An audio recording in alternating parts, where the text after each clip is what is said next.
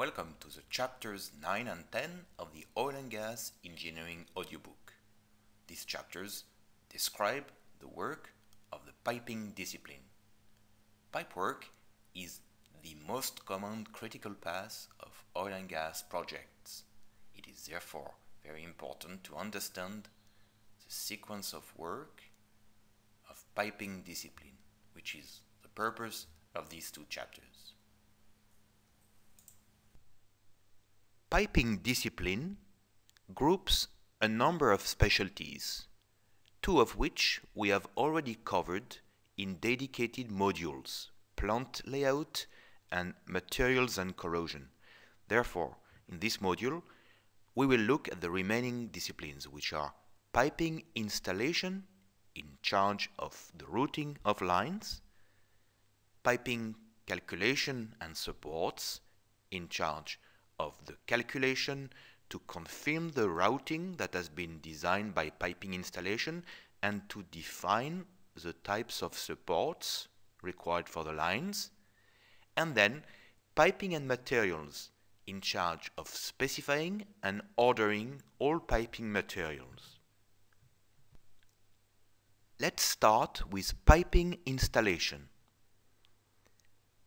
Piping routing activities start once the equipment positions have been fixed, i.e., once the unit plot plan has been issued.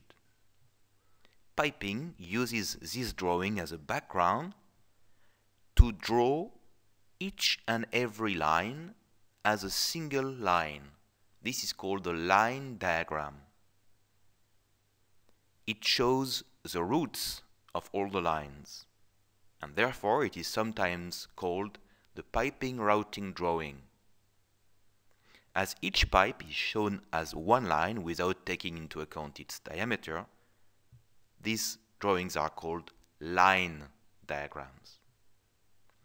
They show the density of lines in each area.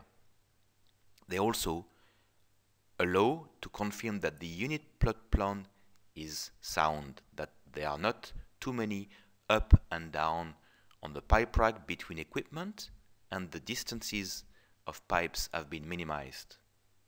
They also allow to split the work of piping design among various piping designers.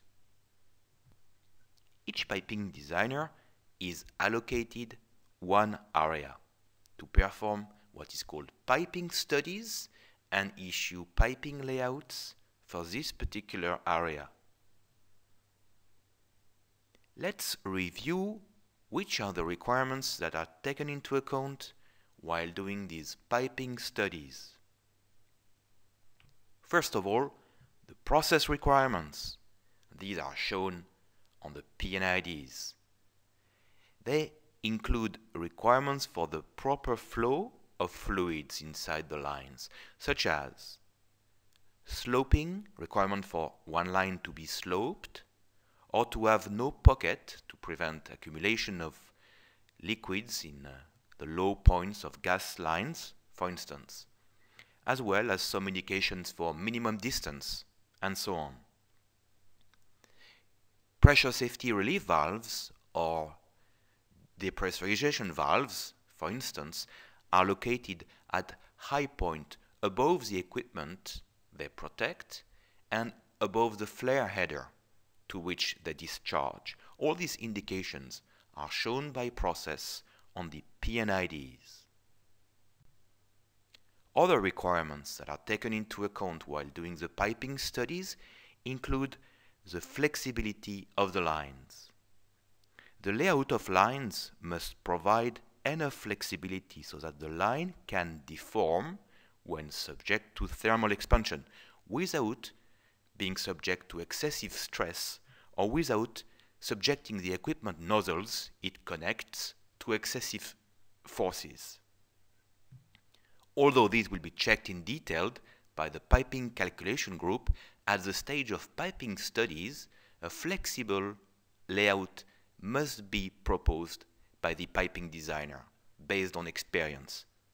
It will later on, as I said, be confirmed by calculation, but space must be allocated and adequate expansion loops, as the one shown here, for example, for the line connecting the bottom of the column to the pump, must be provided. Piping studies will also consider access for the operator to manifolds, such as the one shown here, the valves on the pump suction and discharge lines. Access to instruments as well, straight lengths for instruments such as flow meters. All this will be considered while doing the piping layout. Once these piping studies are completed, the piping layout drawing, such as the one shown here, is issued.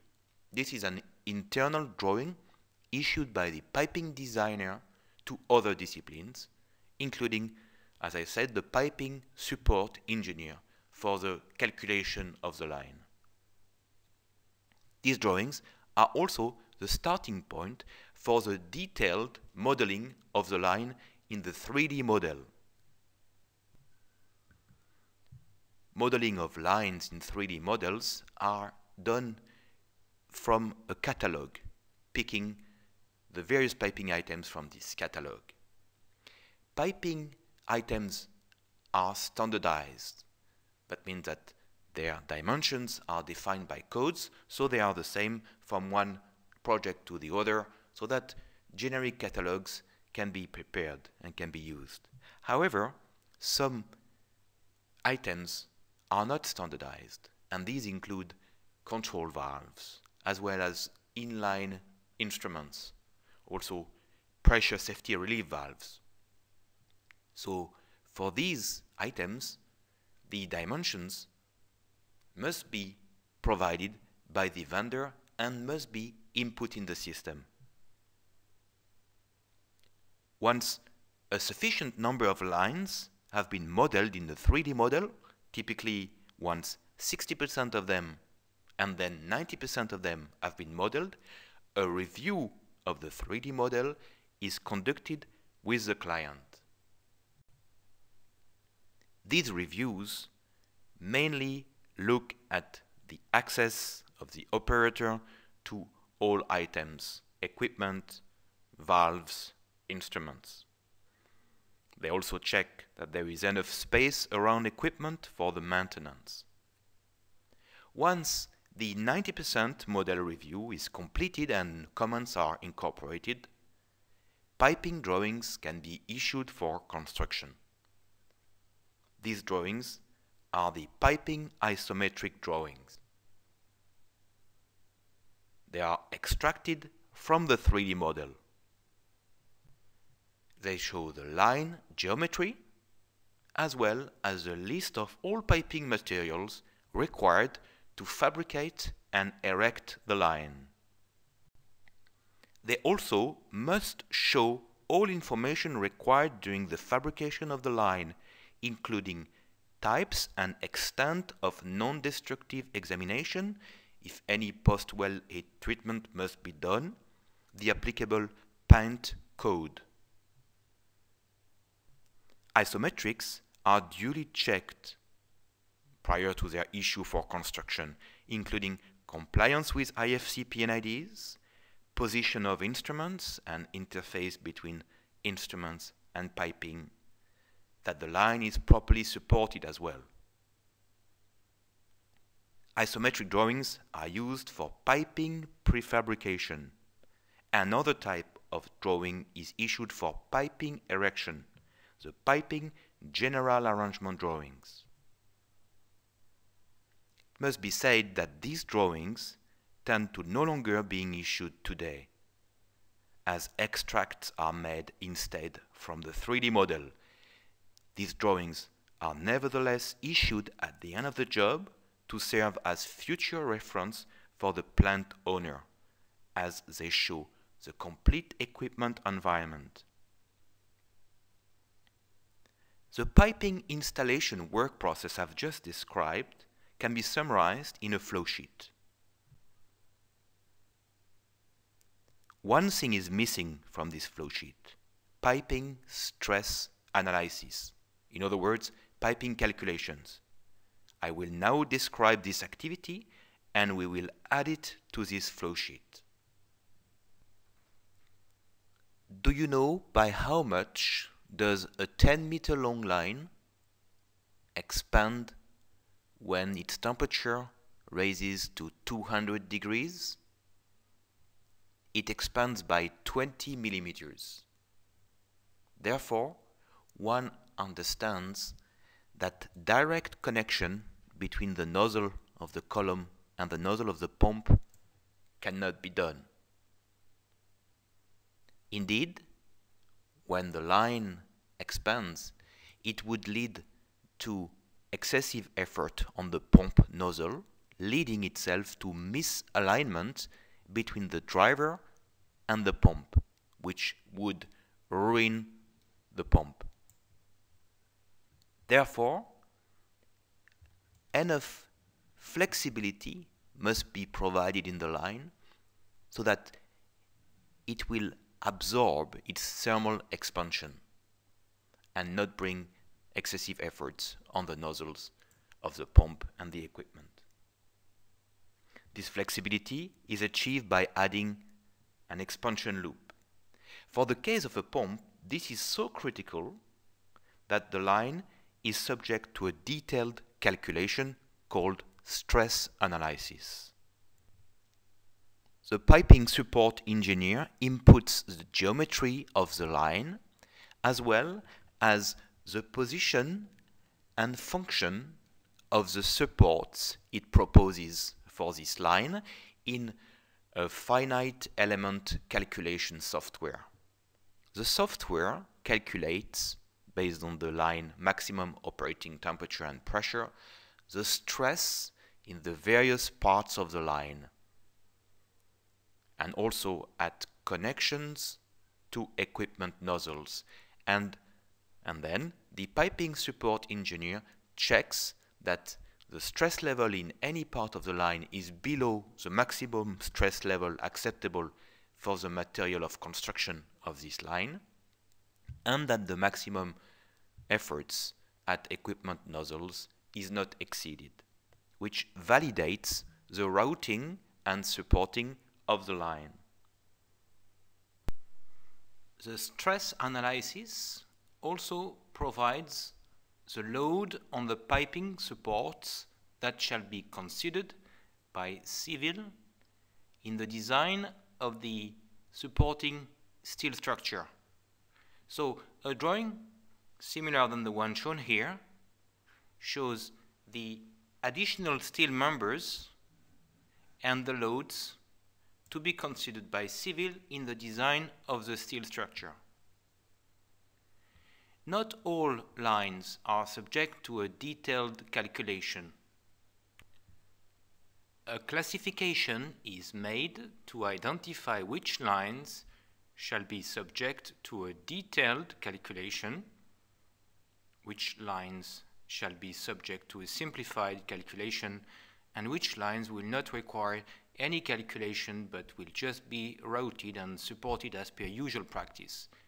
The criteria depends on the line diameter and wall thickness, because the larger the diameter and the higher the wall thickness, the less flexible is the line.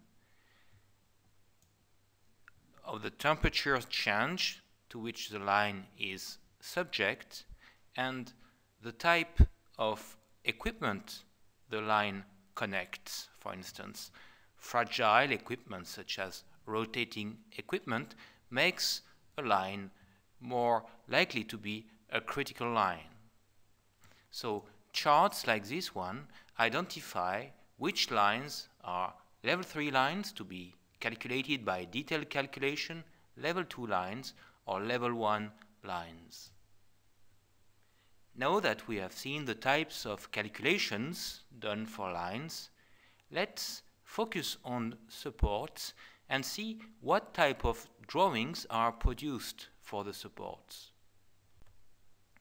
First of all, as part of the support needs to be installed during the line prefabrication, which is the pipe shoe that is welded to the pipe itself, the type and position of supports must be indicated on the piping isometric. Nevertheless, the piping isometric does not show the detailed drawing of the support. This is shown on a dedicated drawing.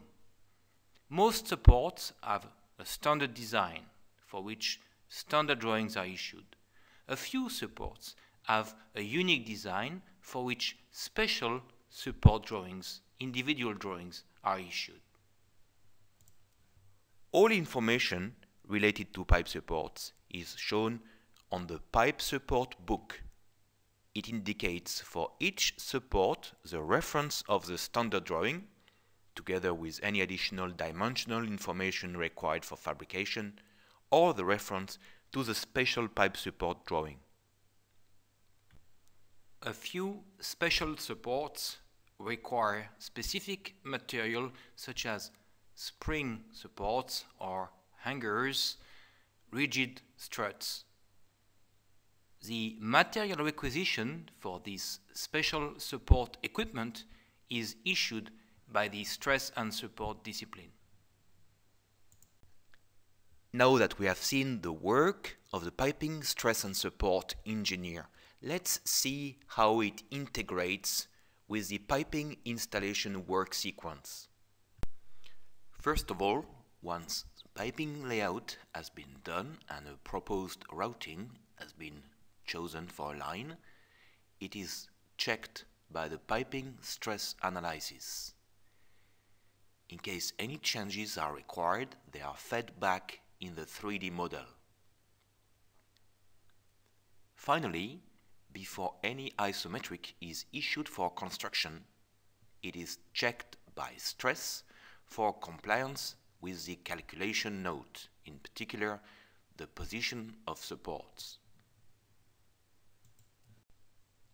There is a large variety of piping materials, depending on types of items such as tees, elbows, flanges, materials of construction, as well as wall thickness. In order to reduce the variety of piping materials at site, a standardization is made. This is done by grouping different services shown on the process fluids list in classes of identical piping materials called piping classes. For each piping class, a detailed piping material class specification is issued. The piping material class specification shows for each type of piping item and for each diameter the required material by reference to an international standard, usually ASTM, the required dimensions, also by reference to an international standard, the type of manufacturing, as well as the wall thickness. The wall thickness is calculated applying the formula of the applied piping design code, usually ASME B31.3. The formula is applied for the pressure and temperature limits of the piping class and for the selected grade of steel. The piping material class specification also provides the specification of manual valves of the different types, such as ball valves, gate valves, check valves, globe valves. The specification is usually made by means of specifying a design and construction, inspection and testing standard, such as API 6D. This standard also defines the dimensions, in particular the inline dimension of the valve, which enables the piping isometric drawings to be issued without waiting for vendor drawings. The specification of the valves in the piping material class specification indicates the type of construction of the valve, which impacts the easiness of its maintenance, the materials of the body, of the trim, that is the moving part of the valve, as well as the seats and the seals, which determine the tightness of the valve. Piping materials are required at site at the same time as construction drawings.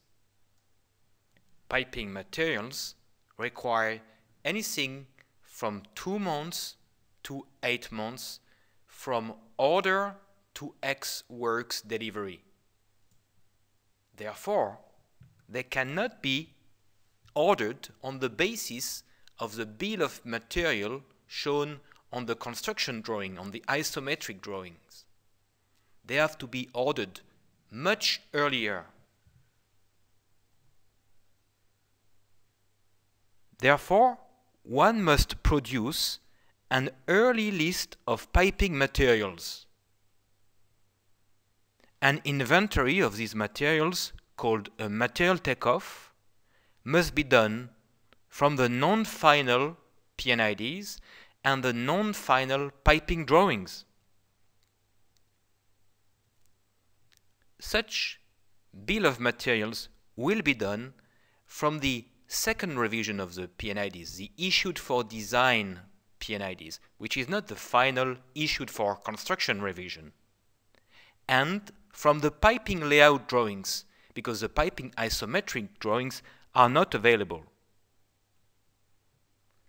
Once the piping isometric drawings will be issued, a balance will be made for each line between the final bill of materials shown on the isometric and the materials that have been ordered for the corresponding line, and additional materials, if any, will be ordered at this stage.